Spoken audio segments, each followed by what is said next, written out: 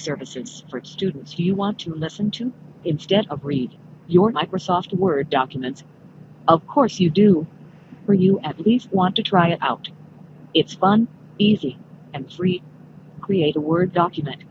We recommend putting funny phrases into it to practice and make yourself laugh. Or use an actual document. You pick. Check out this how-to video or the Accessibility Center tip sheets to learn more about making a Word document accessible to screen readers. Add Speak to your Word Quick Access toolbar. Here are step-by-step instructions. Then highlight the words you want to read and get ready to listen to all the funny stuff you wrote in the Word document. Spread the word that text-to-speech software is the coolest. Share it with your students, your colleagues, your neighbors, and especially your barista. Disclaimer. We know the Microsoft Reader voice isn't everyone's cup of tea at first, but hey, it might just grow on you.